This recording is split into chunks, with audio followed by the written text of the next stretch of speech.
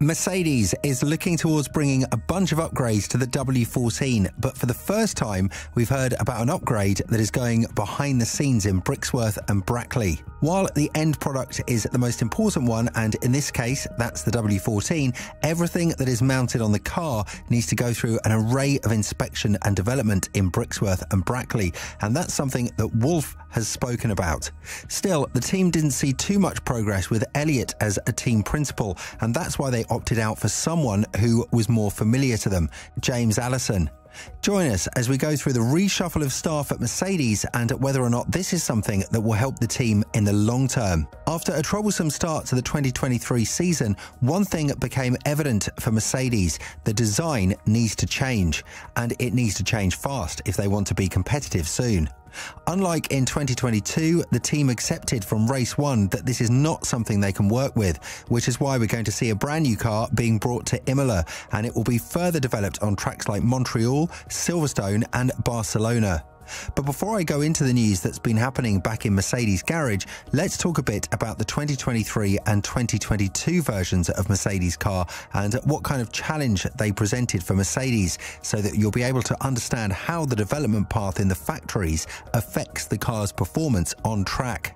In 2022, Mercedes built a car that had too strong a rear end, which resulted in it porpoising and bottoming out. In an attempt to battle this phenomenon and tackle it down, Mercedes built a car that had too strong a front end, resulting in the car being too pointy and aggressive in the corners and missing out on rear downforce, as said by Hamilton. This is all very important because Wolff came with the statement that Mercedes knows where they went wrong, and after building two very opposite cars, they're now going to work towards the ultimate goal: build a car that's going to meet these two opposites in the middle and challenge Red Bull and Aston Martin with it. Not to take anything away from Ferrari, but from where they're located right now, I don't see them posing a real threat to Mercedes in the 2023 season. Nonetheless, one thing became obvious. Ever since Elliott was appointed as the technical director of the team, inheriting this role from the old new owner James Allison, the team has gone downhill. Keep in mind that James Allison was responsible for building one of the most powerful cars that has ever hit the F1 sport, the W11.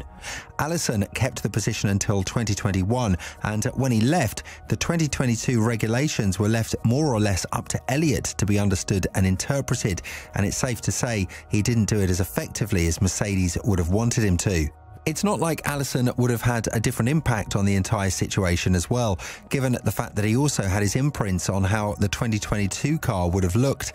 But one thing is for sure, he would have had the experience to see where the car was acting wrong much earlier than Elliott, and therefore react with time. Many experts have suggested that with Allison and Vowles leaving the team, it was more or less the downfall of the Silver Arrows. So excuse me for pointing it out, but Allison's return to the team was definitely the best thing that could have happened to them in times like this. I do have a lot of respect for Elliott. Don't shoot me for stating the obvious. I'm just stating the facts. The team managed to build two very opposite cars, both of them far from the expectations that Russell and Hamilton had, and they didn't implement drivers' feedback when it mattered the most. Hamilton's statement about the no-pod side-pod design, and the fact that Mercedes brought back Allison to the technical director role, stating that his role with the team wouldn't be as active as they'd think, only goes to show one thing: they know his worth, and they know that they need it desperately right now. Elliott himself agreed that after searching for the best and optimal performance and setup on the car, it would have been better if Allison and him changed roles, with Elliott's skills not being best suited to his position as a technical director. Wolff spoke about this matter as well, saying, "This was very much driven by Mike Elliott owning the process, so we have reversed the roles. Mike has moved up to CTO as he has a brilliant switched-on scientific mind, and James Allison has returned to his technical director position, reporting into Mike." On the other hand, it's also understood that Allison will retain a level of involvement in the America's Cup project that he was working on during his time as CTO. But nonetheless, him being the CTO of the team means one thing and one thing only: Mercedes is out there for blood. The team understood that the backbone of the team being gone for 2 years has been detrimental to what is going on with the W13 and the W14, and on top of that, Vowles has left the team to be the team principal in Williams. Allison's return to Mercedes was very warmly welcomed by Wolff, who explained that Elliott himself believed that Allison was far better suited to the technical director role, where there is more hands-on responsibility for the car. Furthermore, Elliott is now ready to focus on wider organisational technical developments that play to his own strengths, and all of this means that we'll see a competitive Mercedes further down the road in 2023. It was expected that Allison would have a bit more of a proactive role once he came back to the team, but I had no idea that the team would promote him this fast to his old role. It's not that I don't approve of it, quite the contrary. This is the best thing that could have happened to Mercedes, as Elliott himself accepted that the role was too challenging for him, but it has definitely come as a shock to every F1 fan out there. So, what comes next for Mercedes? Imola is definitely the track that is marked on every F1 fan's calendar out there, and there are a couple of things that Allison would have to deal with sooner rather than later, with the first one being the design of the W14.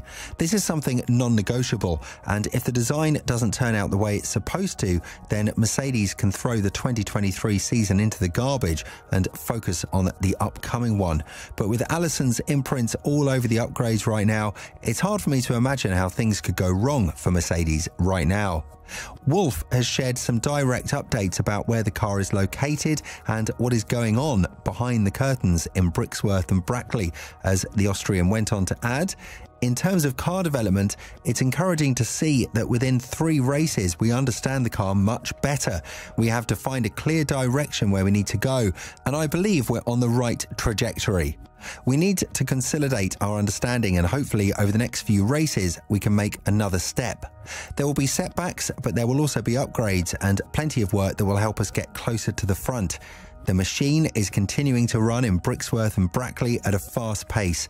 What you see on track is only the tip of the iceberg, but the performance of the car and power unit is made in these 2 factories. One thing is for sure, Mercedes knows and finally understands what went wrong with the car, and Allison is definitely the guy who can bring the car to where it's supposed to be. Every F1 fan is hoping that the newly designed W14 will have nearly the same characteristics as the W11, and although it's only something we can dream of in a season with such a strict budget cap and development paths, Mercedes has done something to ease up the job for Allison yet again. The jobs of the senior designers have been changed as Mercedes tries to better adapt the team to the cost cap environment, with John Owen staying as the chief designer of the team and Giacomo Tortora now the engineering director of the Silver Arrows. All of this is supposed to blend into one, a successful team, and one that can finally bring back the glory days to the team, which is now desperately needed given the fact that they've been schooled by their customer team since the beginning of the 2023 season. So what do you think about the changes that Mercedes has made to its internal structure? Do you think it's enough for them to win races and be competitive yet again in 2023? Let us know in the comments below.